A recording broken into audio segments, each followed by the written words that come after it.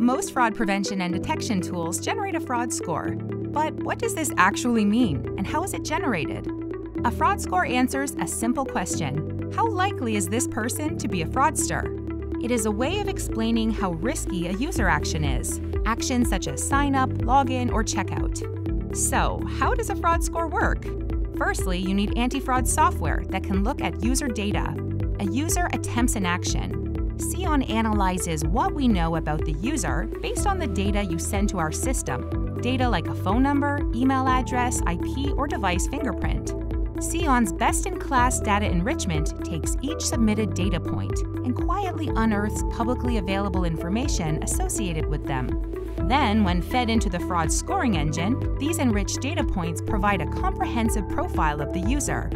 The score is calculated with the reasoning behind the score remaining transparent and understandable. Depending on the score, SEON will execute the action you've predefined. This can be automatically changing the approve, deny, or review state, or add the user to a blacklist or customized list. Any fraud rules applied by the engine contribute to the overall fraud score. You have complete control over the rules, including when they are applied and how they impact the score, as well as the ability to create custom rules.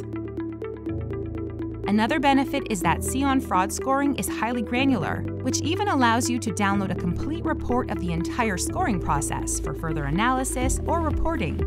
Why don't you test out your phone number or email address to see what SEON can tell you about it? Click the link in the description to see how it works in practice.